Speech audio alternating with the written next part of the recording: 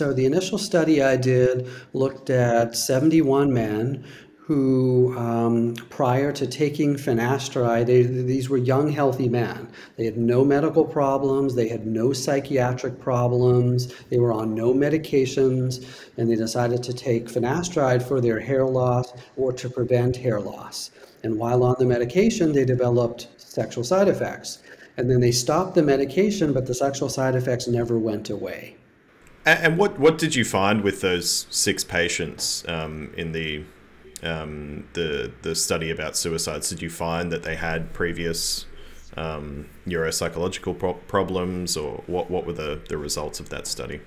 So those 6 patients were pretty healthy for the most part. They were younger men who didn't really have known medical or psychiatric diagnoses prior to taking this. And I definitely had some patients tell me some thoughts that they'd rather not be alive if this were continuing to bother them.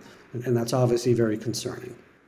So it's unfortunate that many doctors are skeptical to the point that they do not believe their patients who know their bodies best. And much of the skepticism stems from a lack of knowledge about this medication, and that the persistent adverse effects were first published in 2011. There's some clear clinical features of the disease that remain unacknowledged. So, one of them, for example, is called the crash. I'm sure you're familiar with it. Many patients experience it. It's basically where there's a dramatic development of or worsening of symptoms after stopping the medication. What do you think can be done in the medical community then to increase awareness and acceptance of, a rare condition, but one that has some important atypical features?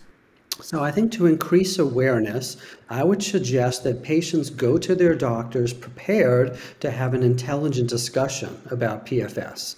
So patients should actually bring to their doctors copies of the important peer review articles in case their doctors are unfamiliar with these articles. So the doctors can actually read the articles and then familiarize themselves with the symptoms.